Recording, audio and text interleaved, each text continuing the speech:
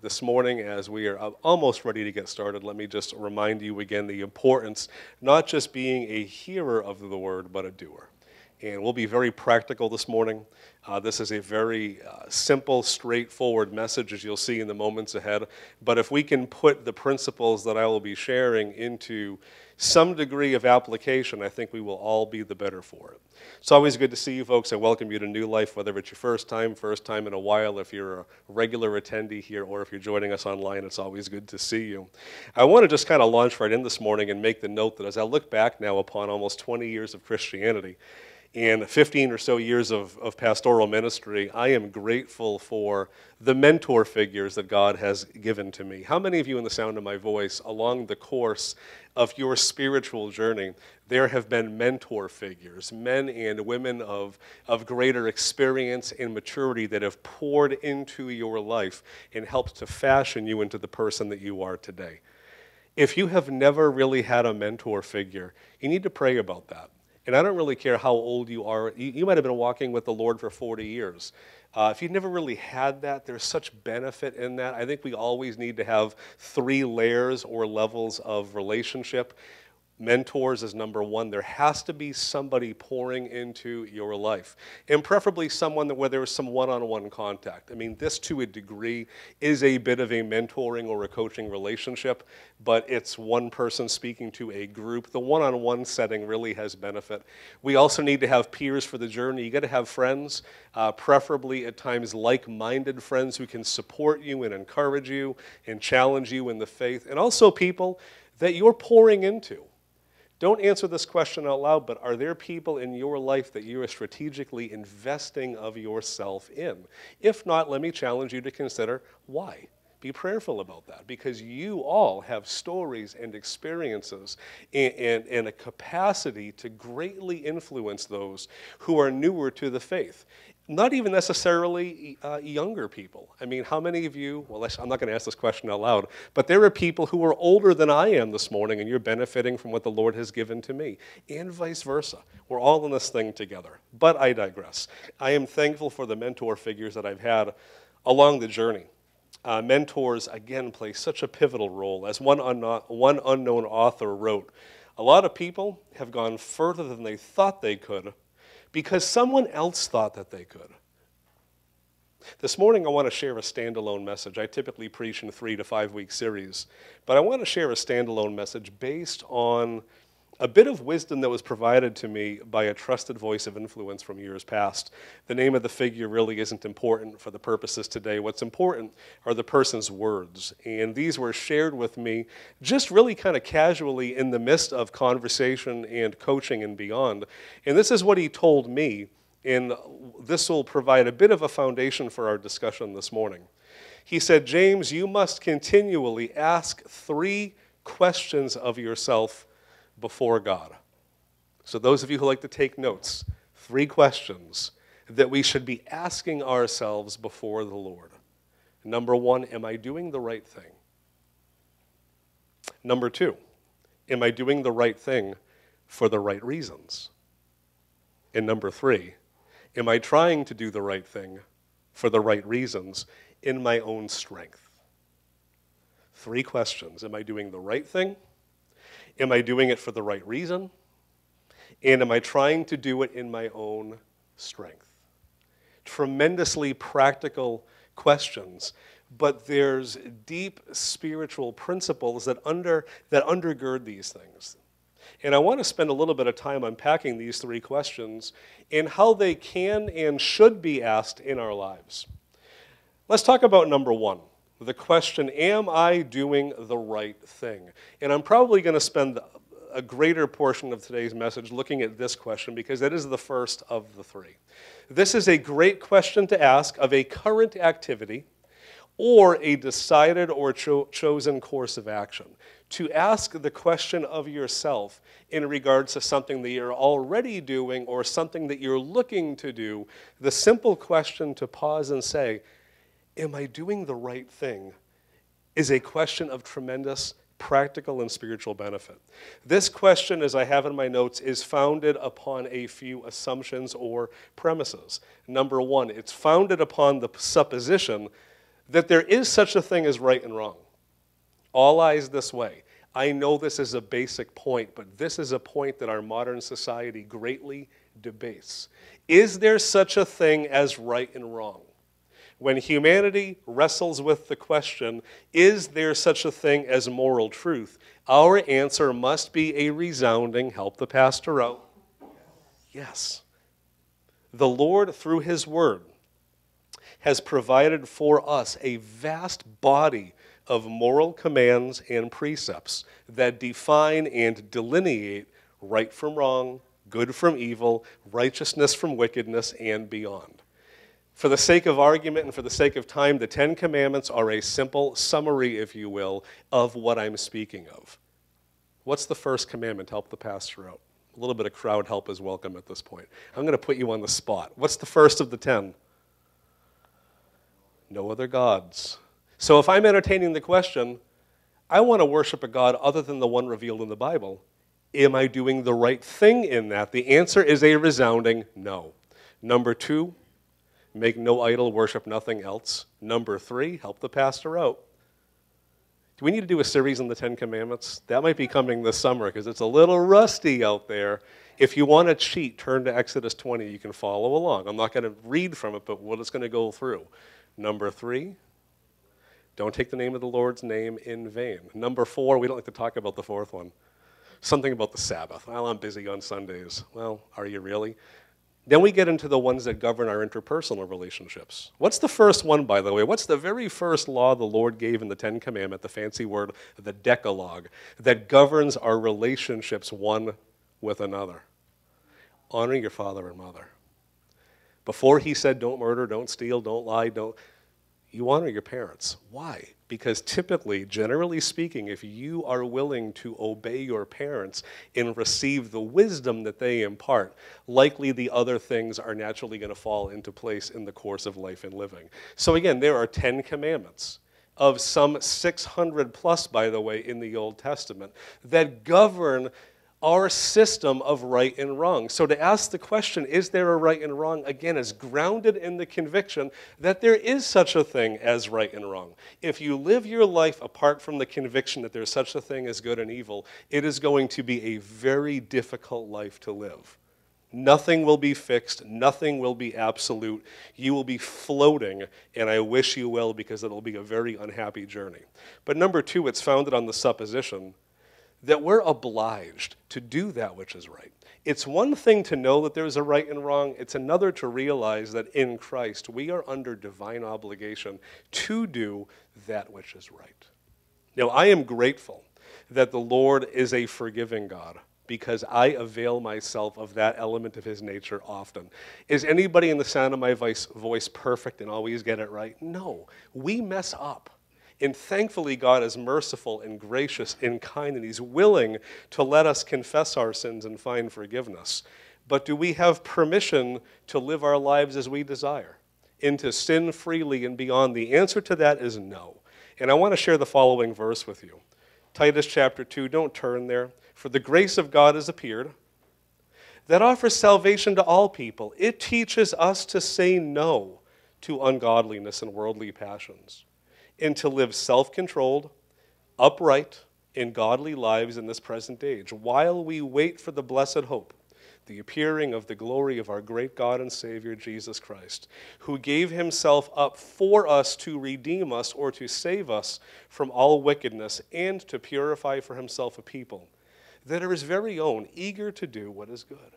So we are to be a people who reject evil and pursue that which is right. If you're going to try to be the kind of Christian that's always walking the fence, always trying to make excuse for unbiblical and bad behavior, you're going to fail question number 1. And the Lord is not going to let you get past it. He's going to continually, in love, hound you regarding your attitude, regarding what he says to do. So am I doing the right thing in any area of life is a significant question. This is a question, by the way, that can be applied in a vast array of areas. Let's get specific. We can ask this question regarding our marriages. Am I doing the right thing in regards to my marriage? Men of God, am I loving my wife as Christ loved the church. Women. Is Misty downstairs? I want to be careful with this next one. Am I doing the right thing in regards to properly honoring my husband with reverence and submission as the word of the Lord commands? You want to know how many homes are just busted up and continually in disarray because the men are unloving and the women are disrespectful? And we say, Lord, why is my marriage in such disarray? You're not doing the right thing. The failure to do the right thing produces a bad result every time. To what degree are my words and my deeds reflective of a biblical love? Let's go to 1 Corinthians chapter 13. I'll step on all of our toes for a moment. The foundation for a healthy marriage is a biblical love, but that love is very different than the kind that we're used to in our modern culture. 1 Corinthians chapter 13, penned by the Apostle Paul thousands of years ago, speaks to the nature, the characteristics of true love. This goes way beyond Hollywood and romance. This is getting to the core of what it really means to love. 1 Corinthians 13, I want to begin at verse 4. Help the pastor out with the first one. Love is... So husbands and wives, to ask yourself the question from time to time, am I doing the right thing in the way that I treat my spouse with patience? I epically fail at that one a lot. How many people are naturally good at patience? I have never met a truly, naturally patient person. Love is kind. Am I treating my spouse with a genuine kindness? Am I doing the right thing before them and before the Lord? It doesn't envy. It doesn't boast. It's not proud. It doesn't dishonor others. It's not self-seeking. It's not easily angered. This next one is so hard. It keeps no record of wrongs. We all at times have conflict and arguments in our relationships, and it is so easy to delve into the history banks to pull up ammunition from the past. It keeps no record of wrongs. It doesn't delight in evil, it rejoices with the truth. It always protects, always trusts, always hopes, always perseveres, and finally, love doesn't fail. It has this abiding nature where it's timeless and, in a sense, always timely. So, spouses, to ask yourself the question, am I doing the right thing before the Lord in regards to my marriage, is step number one in having a healthier marriage. You can't solve a problem that you can't or haven't identified. How about raising your kids? Am I raising my kids according to biblical principles and precepts? Let me be specific. Am I doing right by the Lord and by my child by disciplining them in a way that God disciplines me? God disciplines those that there's always a loving element. There's always a restoring element to the discipline of the Lord. Can we say that at times? We can easily discipline out of a sense of anger or frustration. But to be moved from that place of love, to do right by the Lord and by that child in that way. To what degree is my nurture and provision for this child right before the Lord? Is the example that I'm setting as a mother or a father reflective of the Lord's nature? It never ceases to amaze me how many people spend decades struggling understanding the nature of the Lord because they were given such rotten examples from mom and dad. So if you currently, in the sound of my voice, have a little one, the example that you set is illustrative of the Lord. It reflects him. Are you doing right by the Lord in setting a good example for that little one? Here's a tough question. To what degree am I comfortable in seeing my kids replicate my character? Am I doing right by them by setting them a consistent, godly example? Train up a child in the way he should go. Even when he is old, he will not depart from it. You know what the operative word in that sentence to me is? Train. Train up a child. That's a multifaceted term. Parents, mom and dad, regardless of how old the little one is, are you doing right by them and by the Lord? Am I doing the right thing? How about the way that you are at work? Is the manner in which you conduct yourself at work reflective of the Lord? Am I right before the Lord in terms of genuine industry and integrity? Do you know how often God's word condemns laziness? When you have some time, go on Google and just type in, what does the Bible say about being lazy? It is brutal and fierce. God condemns it soundly and continually. Is the manner in which I treat my superiors, my boss, right before the Lord? We justify bad attitudes toward our bosses. But what does the Word have to say about that? Am I doing right before Him? It's amazing to me how many Christians speak so poorly of their supervisors. Might be you. How about the way you treat those who are your subordinates? If you're in charge of a department, if you have some degree of oversight, what did the people who work for you and in a sense under you have to say about you? Are you doing right by them? Are you the kind of person that brings life to your workplace, or are you the one that shows up in the morale and the productivity dives? How many people, in the sound of my voice, there's that employee that when they show up, things automatically begin to go south?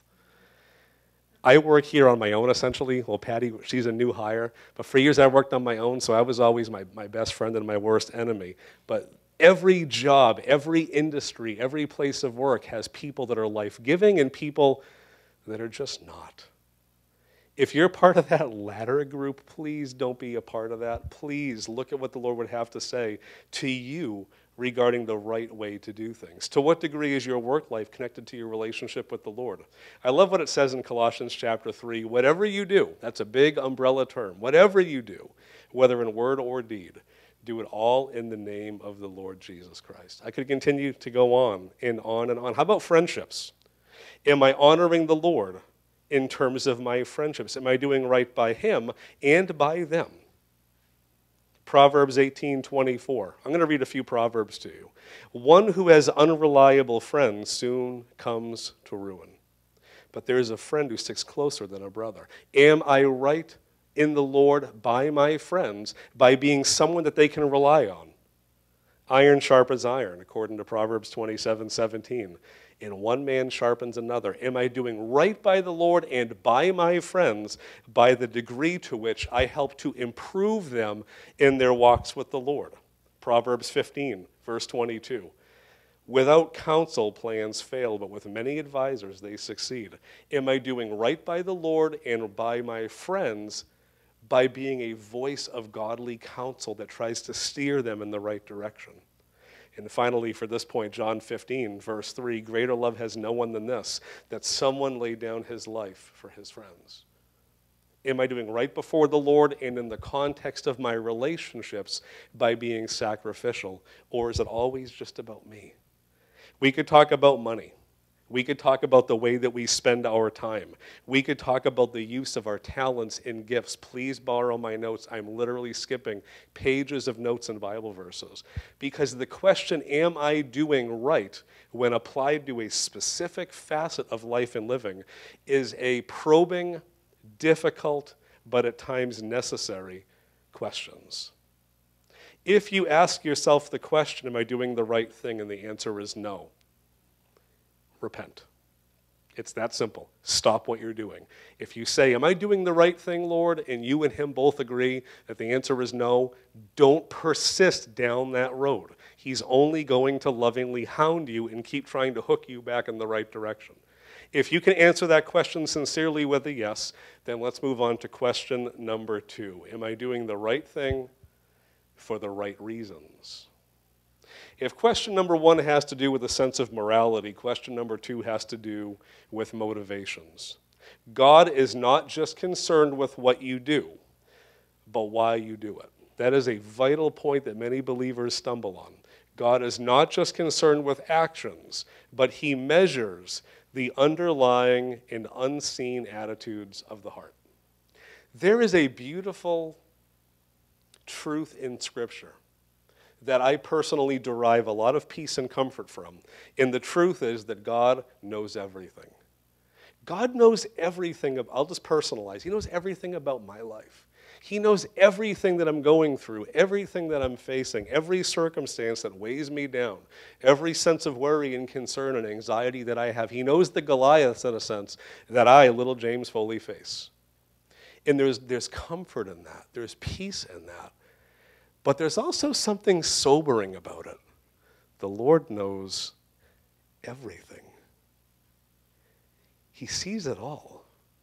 Hebrews says the following, verse 13 of chapter 4. Nothing in all creation is hidden from God's sight.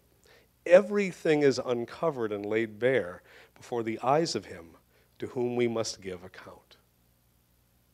This is important because many people, many believers, you are actively trying to do the right thing, but you're doing it for the wrong reason. And when the Lord is going to deal with you, especially at the time of judgment, it's not just what you did, but why you did it. He's going to look at. Let's be specific. Let's go back to the theme of marriage for a moment. We can lovingly serve our spouses, but we can do it for the wrong reasons. Go out of your way to treat your spouse well, buy him or her something nice, but all with the ulterior motive of future reciprocation. I'll treat them well today because tomorrow I'm going to want to be treated in the exact same way. That happens. We serve, we do the right thing, we wash the dishes, we vacuum, but deep down it's not really just to serve them and honor them. It's because we're going to eventually want something out of them, and it makes sense to build up a sense of or degree of capital that you can draw upon for a future time. We can discipline our kids, which is a good thing, with an ugly attitude. With an ugly attitude, one that doesn't honor the Lord at all. We can work in such a way that we notify our boss of issues that a coworker is having, but it's not really for the betterment of that coworker or the department. It's to make yourself look good and or to get that person in trouble. We can make connections with people. We can build friendships, but for the purpose of getting out of them. We can work to make friends. I have this in my notes. We can work to make friends with somebody who has a truck because we have to move next week. For years, Hefe had a truck. You sold that thing because of all the best friends that you suddenly had that needed you to move. And then when you got the little car, no one all of a sudden knew Hefe. So why do you make the friend? Is it to get something out of people? Why are you so interested all of a sudden in networking? Do you have a need that all of a sudden you need to pull other people in? In the realm of giving, we can give a lot. You can cut a big check this morning. But is it for the high five that might come with it? Or for the recognition? For the applause? This morning, you could do something demonstrable in the way of leading worship or playing guitar. But is it to be seen by your peers as someone deeply spiritual and who loves the Lord? Let's get into the Word, Matthew chapter 6, because this is what Jesus targets brutally. Matthew chapter 6, I'm going to read a little bit. This is all part of the Sermon on the Mount. Because, again, Christ is underlining the fact that he does not care just about what you do, but why you do it. Matthew 6, I want to read from verse 1. The Lord speaking to the crowds who were gathered thousands of years ago and to the crowd that is gathered today. Be careful not to practice your righteousness in front of others to be seen by them. That's the key. The issue is not the practicing of righteousness. Doing the right thing is always good, but with the intent of being seen by them. If you do this, what does he say? You will have no reward from your Father who is in heaven. How many of you want reward from the Lord? You want to be rewarded when you stand before him. Well, you better take some inventory of what's happening below the surface, because you can do the right thing for the wrong reasons and totally negate everything that you offered. It's all tainted. When you give to the needy, how many folks realize giving to the needy is a good thing? We should be this kind of person. But when you do it, don't announce it with trumpets, as the hypocrites do in the synagogues and on the streets, for the purpose of being honored by others. Truly, I tell you, they have received their reward in full. Let's skip down to verse 5. When you pray, how many folks you realize praying is a good thing that we should do a lot of? When you pray, don't be like the hypocrites, for they love to pray standing in the synagogues and on the street corners. Why? To be seen by others. Truly, I tell you, they've received their reward in full. Skip way down to verse 16.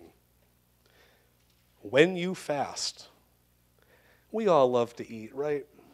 But fasting's a part of the thing that we have to look at from time to time. When you fast, don't look somber as the hypocrites do, for they disfigure their faces to show others that they are fasting. Truly, I tell you, they have received their reward in full. And I want to stop there. Even good things, deeply spiritual things like giving, like fasting, like prayer, things that from this pulpit we commend and say should be done.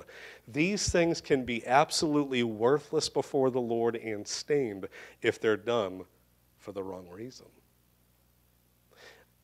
I have to wonder how many preachers, and I think of this often with myself, how many preachers are going to accumulate absolutely zero reward from the Lord, not because they failed to preach, but because they preached for the purpose other than honoring the Lord.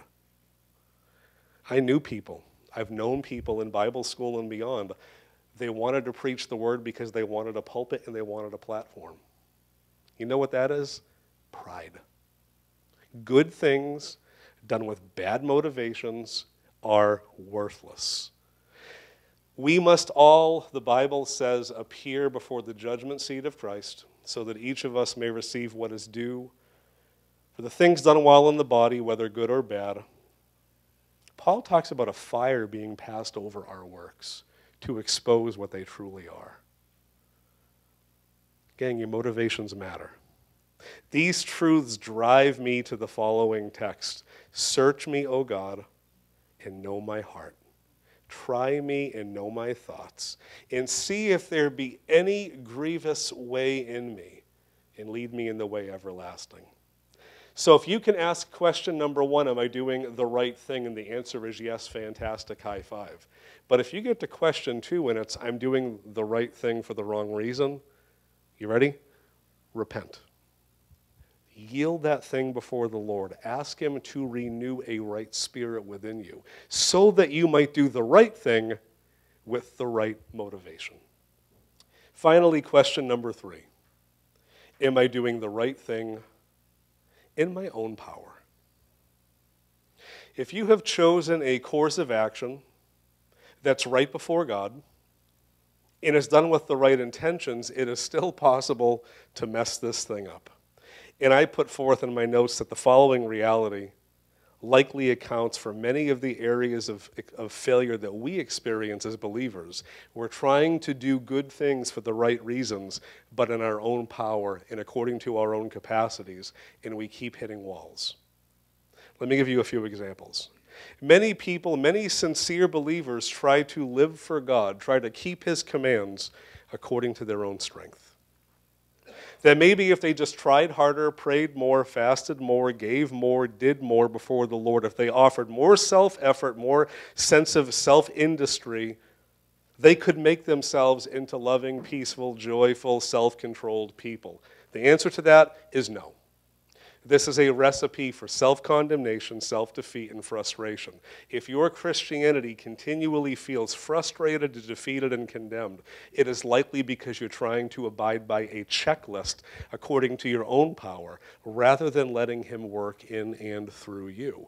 Because who ultimately is responsible for making you loving, joyful, peaceful, patient, and kind, self-controlled, and beyond? It's not necessarily your work. It's the Spirit of God in and through you. You want to know what your job is? To submit and to yield. To daily say, Lord, your calling is so great. I know that I can't get there on my own. But with you, all things become possible. When we sing that song, nothing is impossible with you, we believe that. We teach that. We maintain that. God can transform a wretch and a wreck just like me, as the song says. We don't sugarcoat the fact that left to our own devices, we are all, without exceptions, train wrecks. But the grace of the Lord active within us, the Spirit of God working and conforming us into the image of Jesus, that's where the power is. if you're continually frustrated at how much you fail, if you're always looking at yourself and condemning yourself, you're looking in the wrong direction and putting the emphasis on the wrong person. Look to the Lord. And according to Jesus, I am the vine, you are the branches. If you remain or abide in me and I in you, you will bear much fruit. It's automatic. It's going to happen. If you are in sync with him, you will become fruitful. If you're lacking fruit, it's because your connection with him has become somehow severed or diseased. Many people, number two, try to serve the Lord in their own strength. How many Christians are going to go forth and conquer the world for Jesus and win the lost and beyond? But it's all predicated upon how hard they can try and how gifted they are. You know, when the Lord first called his apostles, he spent some time with them, 3 years, working with them daily, sending them off briefly, but they'd come back, they'd give a report. He dies, he comes back, he spends some time with them. And when he goes back to glory, he does not automatically send them forth to go. We know what he actually says first. You wait. I am going to send you what my Father has promised, but you stay in the city until you have been clothed with power from on high. And he reaffirmed it at a later point. You will receive power when the Spirit of God comes upon you, and then you will be my witnesses at the micro level, and then, of course, at the macro level. Many people try to win the lost based upon how hard they can try, how diligent they are, what kind of a script they can memorize. I am not knocking those things. Please hear me clearly. I'm not just saying sit on your couch and say, God, do the work. He uses us.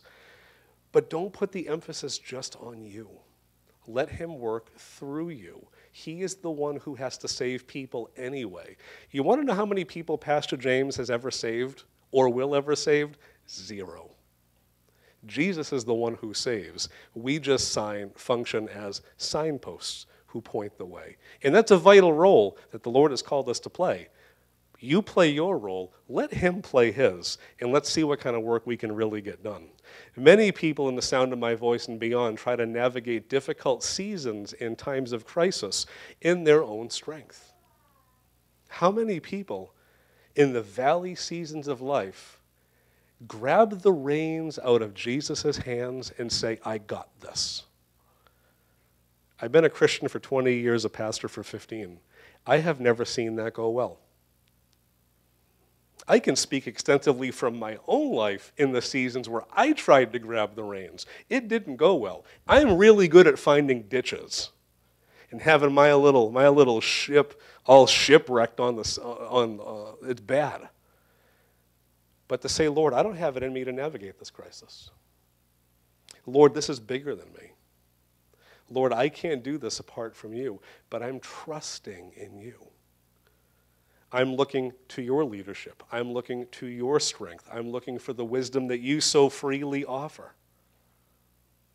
I think we'd have a lot better luck against our personal Goliaths if we took a page out of David's book. And I move to a conclusion with this. When David stood before the towering Goliath, he did not say to Goliath, excuse me, do you know who I am? Because the answer was a resounding no. David said to the Philistine, you come against me with sword and spear and javelin, but I come against you in the name of the Lord Almighty, the God of the armies of Israel, whom you have defied. Listen to the confidence in this, not rooted in himself, but in the Lord. This day the Lord will deliver you into my hands. And this is a little graphic, but it's in there. And I will strike you down and cut off your head. That's Bible, by the way. Please don't go forth and practice this on someone that cuts you off. Please don't make these threats.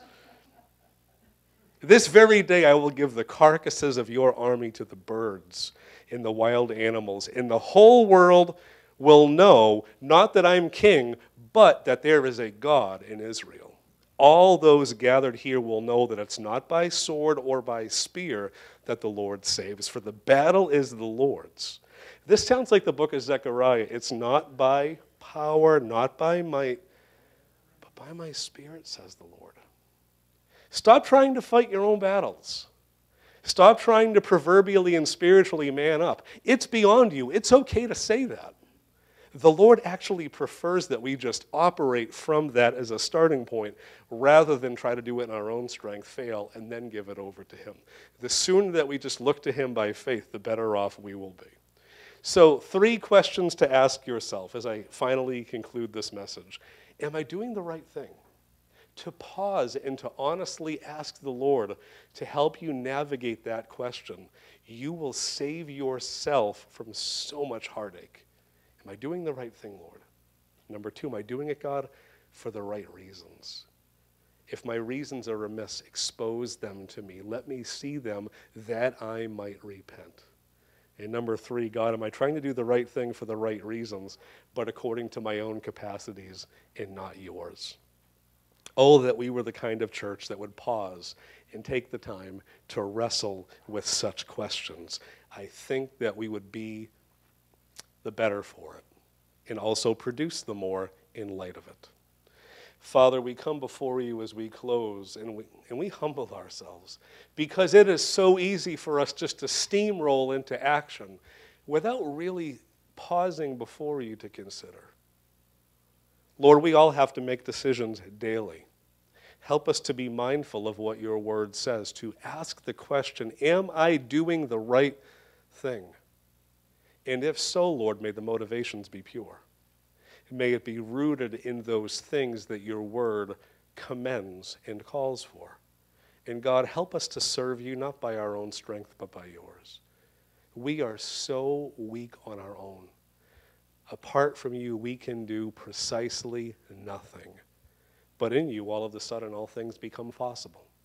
As we go our separate ways, I pray, Lord, over the course of this week that you would bring these people and those listening online back to these principles. May there be that moment of prayerful conversation where you help them to navigate 1, 2, 3, or more of these questions. As we go our separate ways, do keep, bless, protect, and preserve in Jesus' name. And everyone says amen.